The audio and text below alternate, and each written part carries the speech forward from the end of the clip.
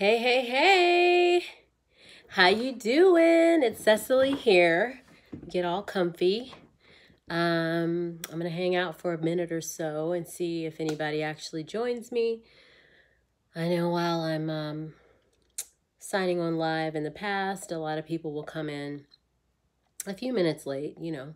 I think I might be a minute late. So if you were on at 9 on the dot, I apologize. But yeah, today is an awesome day. I'm really excited. I have my mug here. One of my new favorites. I love mugs. I love coffee mugs and yeah. So anyway, we'll see if anybody hops on.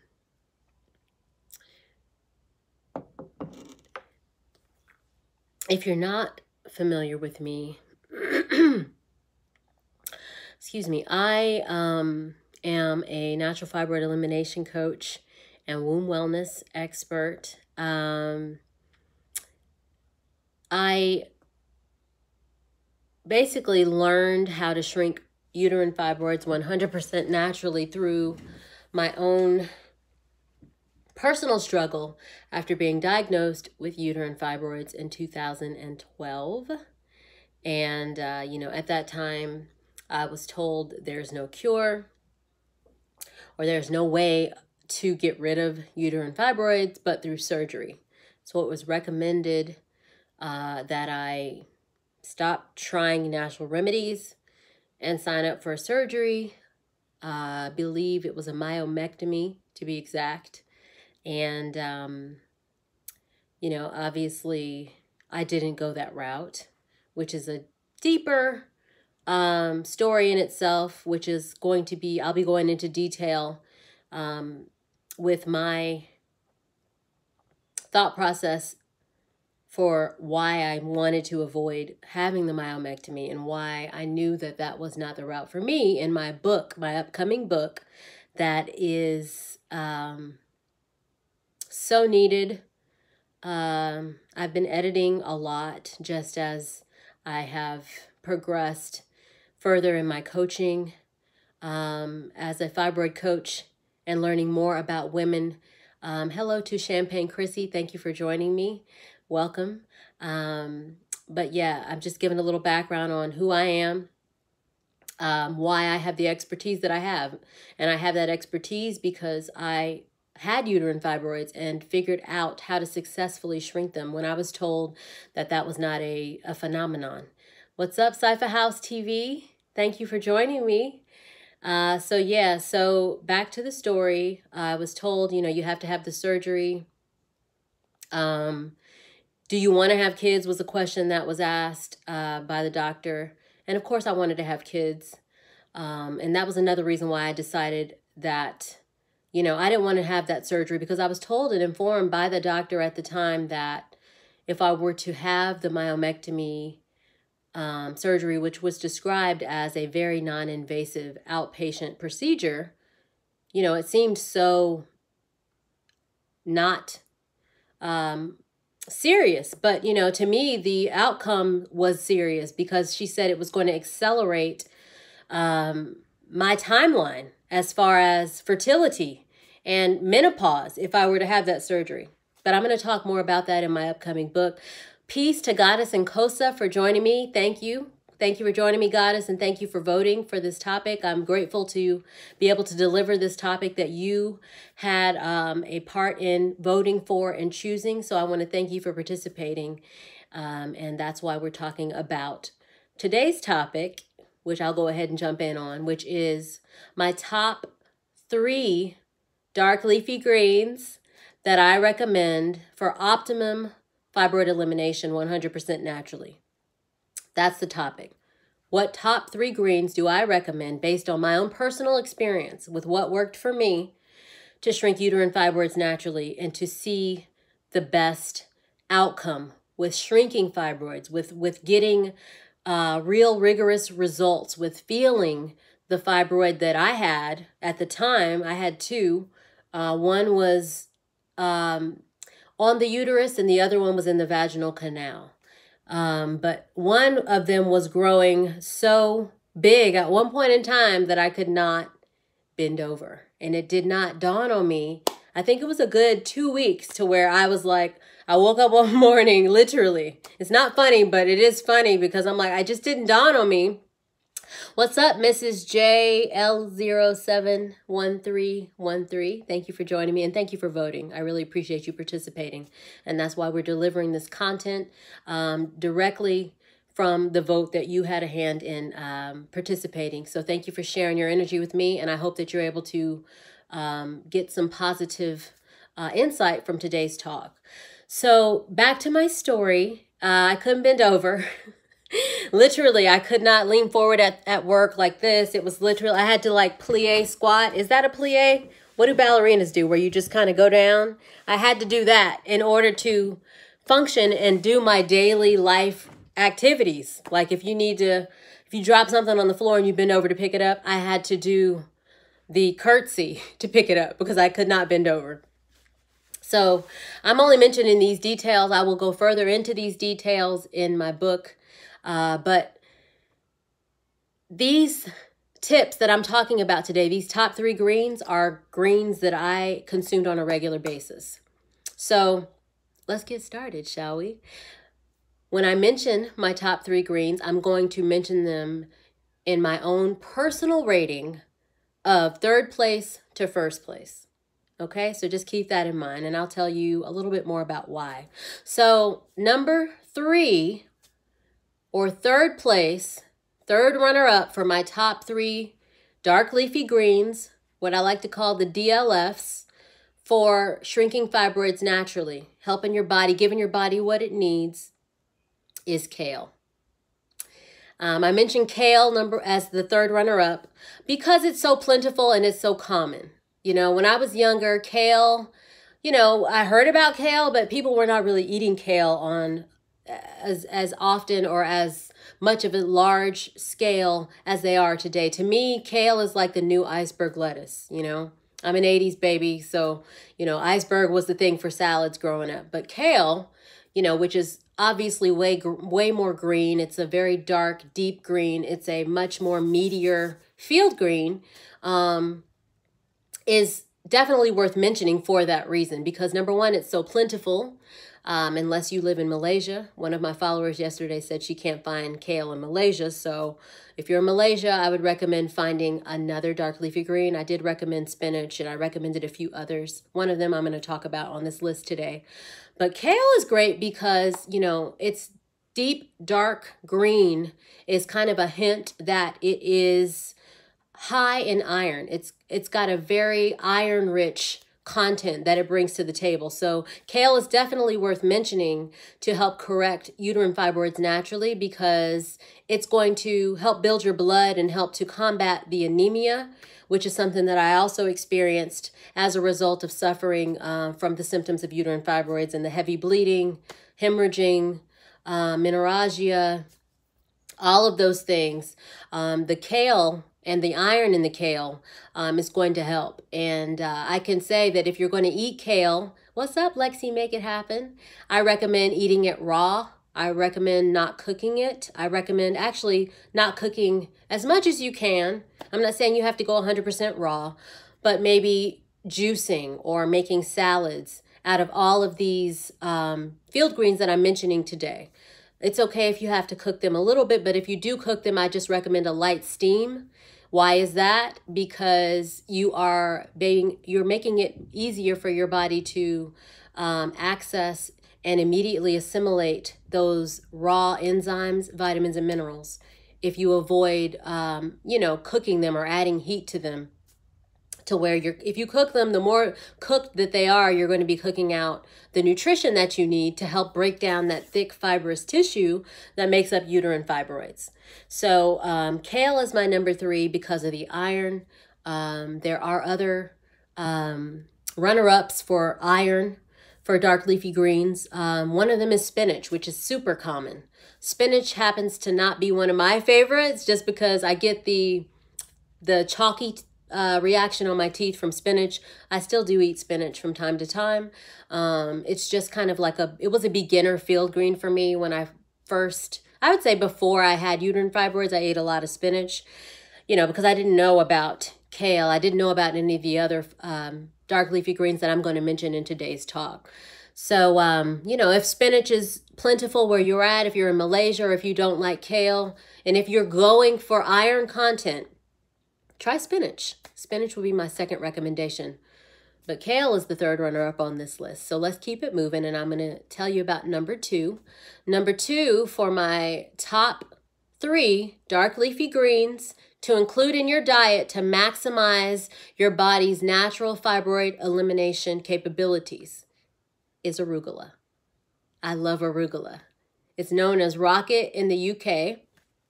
I discovered arugula working in restaurants during college. You know, I worked in a fine dining Italian restaurant, who we will not mention, for some years, and I discovered arugula then. You know, it was just a field green that was peppery, and I'd never seen it before. It had this crazy weird name. But little did I know later on down the line, thank you, Lexi, make it happen. Thank you. I'm glad you're finding these tips useful. Little did I know later down the line, I would find a very beneficial use for this field green, arugula, that I discovered when I was working in restaurants. Arugula is amazing for uterine fibroids because it is a superfood that has a natural substance in it called indole 3-carbinol. And indole 3-carbinol is a natural agent that specifically addresses shrinking tumors that are built from estrogen dominance. So it's almost like a natural plant that was created with specific potent healing abilities that directly address uterine fibroids, because uterine fibroids are caused from estrogen dominance. So this indole 3-carbinol that is present in arugula makes it kind of a little bit more optimal if you are looking to shrink uterine fibroids naturally, to have arugula in your diet, because it is naturally crafted by Mother Nature, by the Creator, to help break down uterine fibroids because of that indole 3-carbinol. So that's why arugula is amazing. It's what you call a cruciferous vegetable, and the cruciferous vegetable family also includes things like Swiss chard, which I've done a YouTube video on the magical wonders of Swiss chard, broccoli, which is more common, bok choy is a cruciferous vegetable, and believe it or not, kale, which we mentioned as the third runner-up on this list, is also cruciferous. There are others. Watercress is cruciferous, and I could probably keep going on down the list, but arugula happens to be my favorite. I love the taste. I recommend getting it in your diet, and it kind of has a little bit more palatable flavor if you're juicing. I know when I juice kale, I want to say what's up and welcome to, I think it's Huget So Latte. I probably said that wrong. And K-Blog, I want to say welcome to you. The third runner-up on the list is kale. We're talking about the second place for my top 3 vegetables to shrink uterine fibroids naturally, and that is arugula. But yeah, get the cruciferous vegetables into your diet. They work wonders. I will say one thing. If you are looking to shrink fibroids naturally, what I know that I did is I ate cruciferous vegetables every day just because I love vegetables, you know, so it was easy for me. You know, I learned about the fact that cruciferous vegetables were optimized highly to help your liver and help to balance estrogen naturally. And the indole 3-carbinol helps to break down the fibrous tissue and stop that estrogen-driven tumor production. So not only was I eating Brussels sprouts, which is also a cruciferous vegetable, I was eating arugula, using that to make my salads, or, you know, using kale and making kale wraps, that kind of thing. But one little tip that I will tell you, K-Blog is asking a question. Did you eat them raw or cooked? It depends. I did not do raw or cooked 100% of the time, either or. It was a nice balance that worked for me. What I recommended, and I mentioned that about maybe 2 or 3 minutes ago, is to eat them. If you're going to cook any of these vegetables, only do a light steam so that you are able to access the vitamins, minerals, and enzymes without killing them from too much heat. So, you know, steam them or make a salad or use the kale as a wrap, which I've done. I made an awesome sandwich. I have to find a picture and put it on my Instagram page this week. I made a beautiful sandwich from dinosaur kale with hummus and sprouts and all these things, and I'll put that picture up for you. That was something I did quite often. But as far as Brussels sprouts and broccoli, well, no, broccoli I eat raw all the time. I dip that in hummus, and that's delicious for me. So that's a tip. You can eat raw broccoli, at least for me, and it's really delicious, and I don't really feel like this is not good. You're welcome. You're welcome, sis. But as far as like the kale, well, kale you can eat as a salad, you know, but collard greens is another dark leafy green that you could eat. It's not on this list, but, you know, you may want to, you may feel a little weird about eating that raw, but I mean, it's really good in a wrap. If you want to use instead of a tortilla wrap, if you're making a burrito, or like I mentioned, I did the dinosaur kale sandwich. Collard greens are great as a wrap as well. But I would say just find a nice balance that works for you. You know, you don't have to eat raw Brussels sprouts. You can cook the Brussels sprouts with a light, like a steam or a caramelize, get them caramelized. And it probably takes 5 minutes to caramelize in some nice olive oil or coconut oil, your Brussels sprouts with your cremini mushrooms. That's something I ate every other day, if not every day. And if it wasn't the Brussels sprouts, it was the broccoli, you know, so, but that's one tip. Find a way to get a cruciferous vegetable into your diet daily to shrink uterine fibroids naturally. That's something I did, you know, and when I was doing it, I wasn't ever 100% sure, you know, that this was going to be the day that I shrank uterine fibroids. I knew that it was going to happen, that I got rid of them 100%.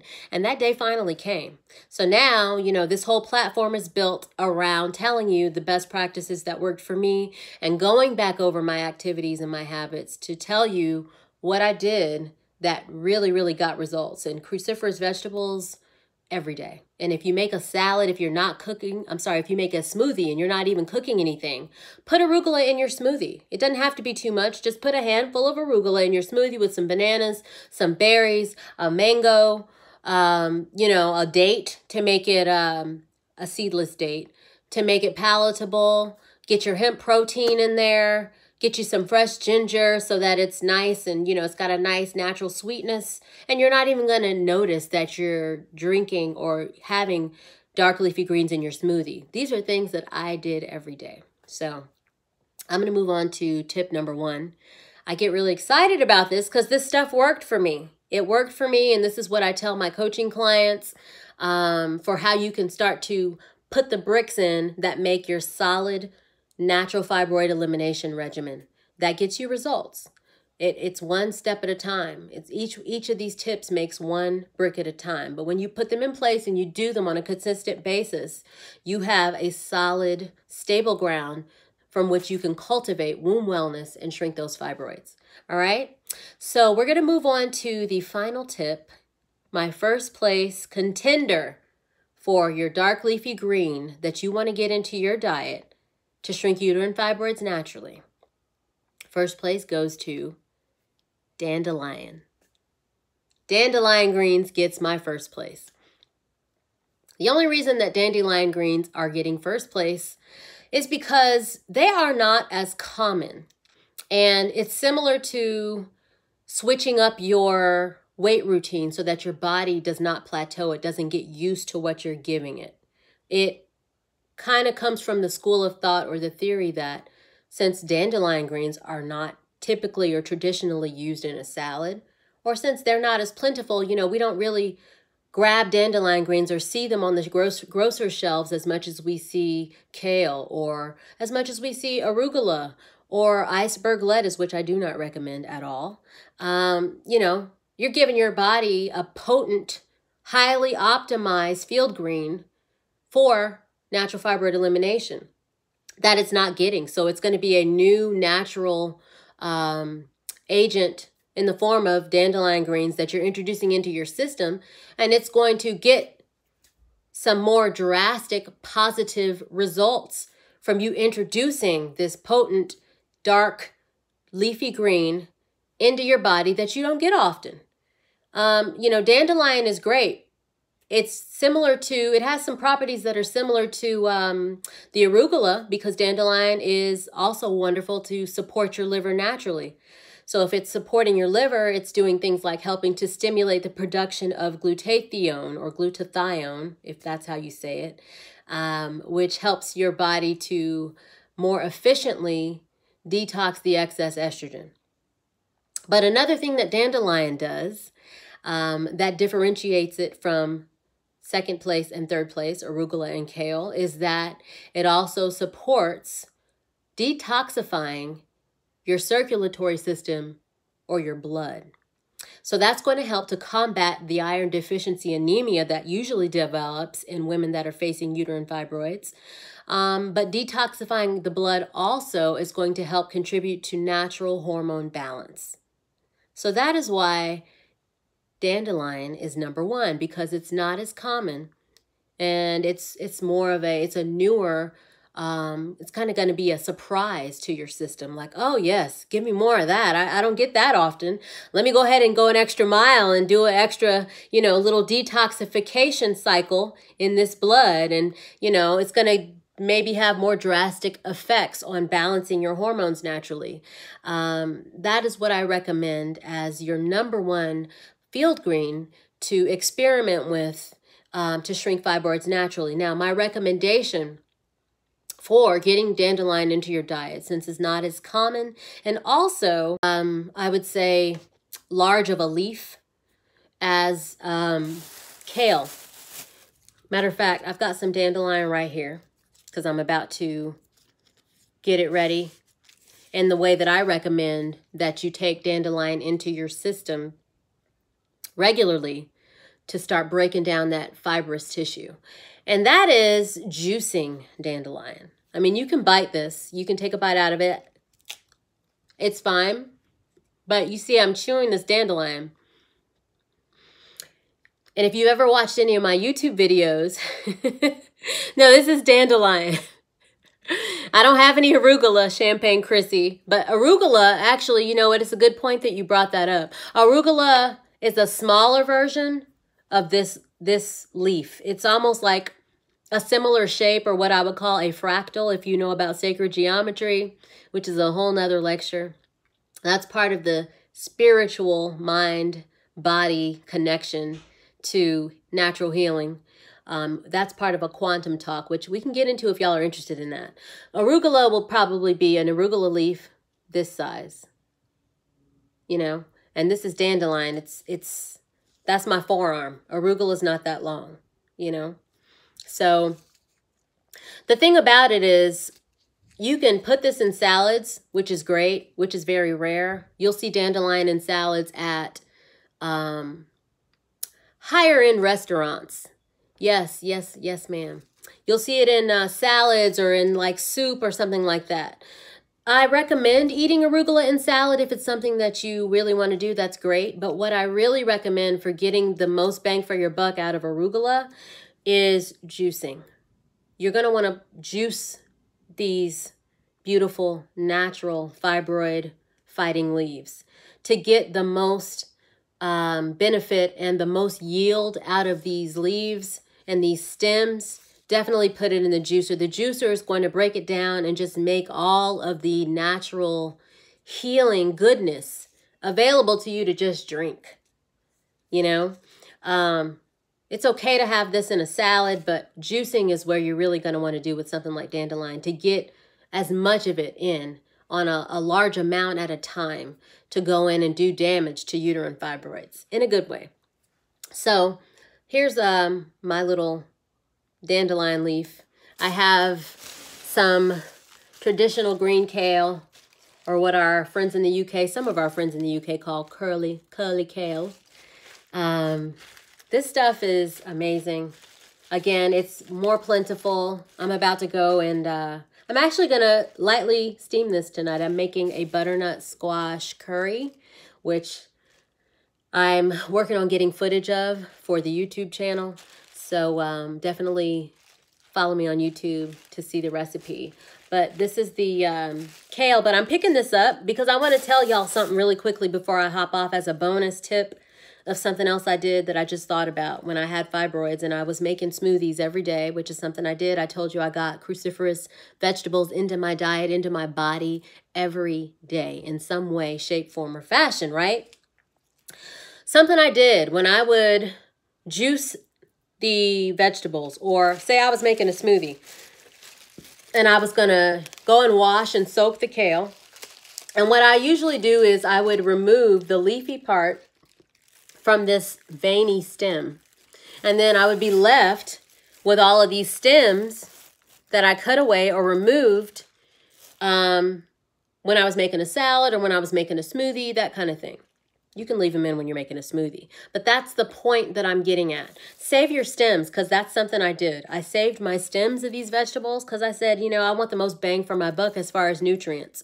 And I want to do things that are almost like going the extra mile, going harder in the direction of getting the most nourishment out of these natural tools given to us that I know are going to help detox my liver, balance estrogen, lower estrogen dominance naturally, and help me shrink fibroids. So a tip is to save your stems, save all of the stems. Eat your salads from the dark leafy green part, but separate and save those stems. And when you get ready to juice, you juice your stems with your other components of your juice recipe. So for example, say I was going to go down and I'm going to go cook this in my butternut squash curry. I'm going to save all my stems. And then when I get ready to show you my juice recipe, my bonus for bumping up your body's natural fibroid shrinking capabilities is to grab my dandelion stems that I saved from earlier in the week, grab my kale stems, and juice those babies.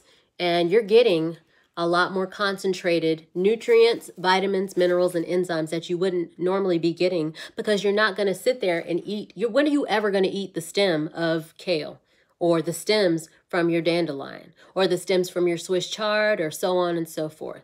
Those are things that I did, you know, and I just thought of that now. So that's why I'm inviting you to join my mailing list on my website, which is operationfibroidfreedom.com. The website is actually being switched over to a new platform by yours truly. So bear with me if it looks a little crazy, but you can still go on operationfibroidfreedom.com right now and join my mailing list, because what I'm going to be doing is delivering mini classes like this with information that you can get on YouTube, on Instagram, and then I'm going to have intensives for those of you that are serious, that want to put these building blocks into place in your life in the comfort of your own home with me. If you join my mailing list, you'll take advantage of discounts and be on the insiders list for when I release more detailed information and detailed tutorials on these tips that I did that worked for me. I didn't know when I was doing it. I had a hunch intuitively that this is something that I should be doing. And I said, if I ever have that moment where I become 100% fibroid free naturally, I will share it with the world. So that's what this is all about. I want to thank you for joining me because all of this is to show and to share and connect with women that are looking for what I was looking for when I had fibroids, and there was nothing like this out there. I truly believe that our job, you're welcome, Champagne Chrissy. Please try this. There are other aspects that make up a sound fibroid healing regimen. I will just stay linked on my Instagram page. Follow me. I will follow you back because I would love to find out what information based on what I have to share you're most interested in, so that I can bring that to the table for you and hopefully get you involved on my YouTube channel, on the Facebook, and in some of these master classes and intensives.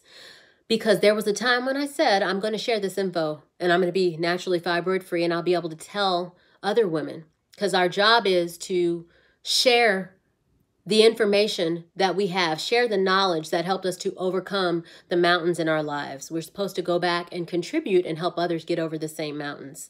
So I want to thank you for joining me today. I want to thank you for voting in my poll. I have a lot more information in store. And if this was useful to you, please share my platform with a friend. Share my story with a friend, or just tag a friend on some of my posts, and let's continue to grow our knowledge that we can all share in and find natural womb wellness for ourselves with these tips, okay? Thank you for joining me, sis. Thank you, Goddess. I'm sending peace and healing vibes to you, and I will talk to you soon. Peace.